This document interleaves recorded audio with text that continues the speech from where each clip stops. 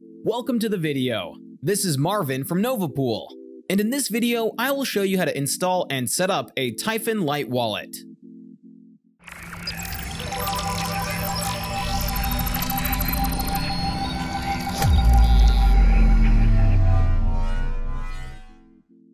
We are currently on the official homepage of Typhon Wallet in order to install the browser extension.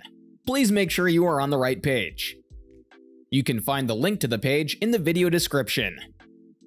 Typhon offers different wallet types, the website-based version and the browser extension. I will choose the browser extension in this video to be able to interact with the so-called dApps later. Once you click the button, the Chrome Web Store will open with the official Typhon Wallet extension in a new tab. I will use the current version 2.4.6, which was last updated on October 19, 2022. Clicking Add to Brave and then confirming in the pop-up window will install Typhon Wallet in your browser. And now we are in the browser extension. The first thing you can do here is to set the language. At the moment, you have 5 to choose from. Now you can decide what to do next. Create a new wallet, restore an existing wallet from a passphrase, or connect your hardware wallet to Typhon. I'm creating a new wallet. At this point, you need to give your wallet a name. I will name it My Wallet, and set up a secure spending password right after. You require this to log into your wallet and to confirm transactions. Now confirm the terms and conditions and continue. Now here comes the most important step. You need to decide how long you want your passphrase to be. It can consist of 12, 15, or 24 words. With the passphrase, you can restore your wallet at any time and have your coins and tokens at your disposal in case your computer breaks or you can't access it anymore. With the arrow button, you can generate any passphrase. Please keep in mind that anyone who knows this passphrase will have access to your wallet. So keep it safe and secret, and do not store it online in the cloud or on your computer. Make sure you have written down all of the words in the correct order without any mistakes, and only then continue.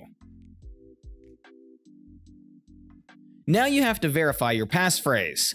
This is how Typhon determines whether you have written everything down correctly. Add the missing words in the empty boxes, and confirm it by clicking the Verify and Unlock button. The last step is to select the type of the wallet. I choose the standard method and click on the second option, HD Wallet. With that, you've created your Cardano wallet with Typhon. In the sidebar on the left, you can see which section of the wallet you are in. There, you can also change further settings. First things first, I'm going to switch to dark mode. This is how I keep my eyes healthy. Unlike the other wallets, Typhon Wallet has limited itself to the most necessary settings, which makes the wallet very simple and clear. Here, you can set up your collateral, which is essential for interacting with smart contracts, changing the wallet language, or importing and exporting the wallet settings. On the home page, you can perform transactions, see your account balance, and the wallet delegation. Furthermore, the history of your transactions is displayed here. Since this is a new wallet, there are none to be seen here yet. Left on the sidebar, you have the staking section. There, you have the ability to delegate to a staking pool, and thus not only contribute to network decentralization, but also benefit from the staking rewards. To delegate, you must have at least 5 ADA in your wallet. You can learn how to delegate your wallet in an extra video in this playlist. There is also an Assets section, where you can view and manage all of your NFTs and tokens. At the moment, there are none to be seen here. In the Address section, you have an overview of all addresses in your wallet. At the beginning of the video, we decided to use the standard wallet. Therefore, many addresses are displayed here. With these addresses, you can receive your coins and tokens. Click on More on the right to get additional information about the respective address. In the Voting section, Typhon offers you the ability to vote on the community funds in the regular Cardano Catalyst votes. To do this, you need at least 500 ADA in your wallet. Just follow the wallet instructions if you want to register for Catalyst. In the Contact section, you can create a list of your most important contacts and save it. And that's it for the first video of our Typhon Lite Wallet series. If you don't want to miss any of our new videos in the future, subscribe to our YouTube channel and activate that bell icon.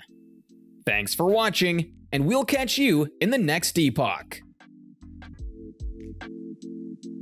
If this video has added value to you and you would like to stake too, feel free to come on board. Follow us on Twitter for the latest news about Cardano and our pool. If you have any questions, feel free to check out our multi-language Telegram group. See you in the next epoch.